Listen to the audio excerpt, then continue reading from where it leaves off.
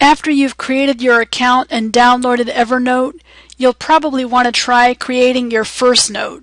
The easiest way to do this is to go to New Note up in the taskbar and select the type of note you want to create. For simplicity, we'll use the New Note option. You can see it creates a new text note.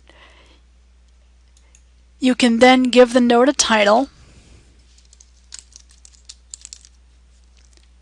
and then type your text.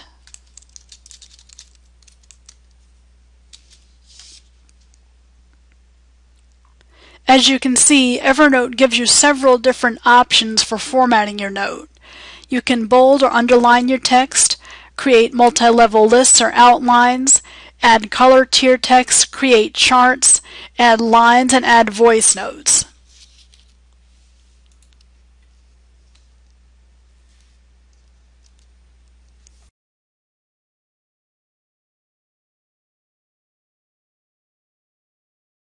Once you've created your first note, there are several things you can do with it.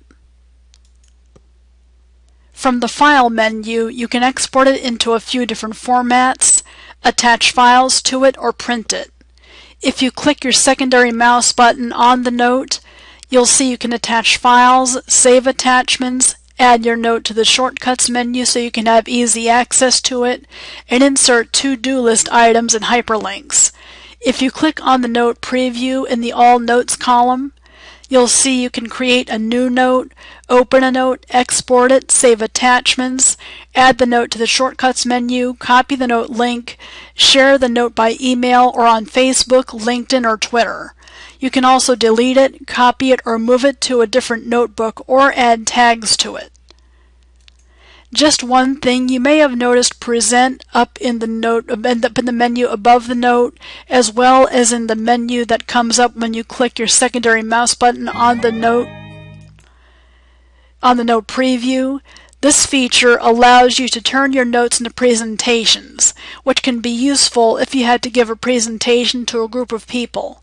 However, it's only available to people who have Evernote Premium. That'll wrap it up for this video on creating your first note. In the next video, we'll talk about creating a notebook.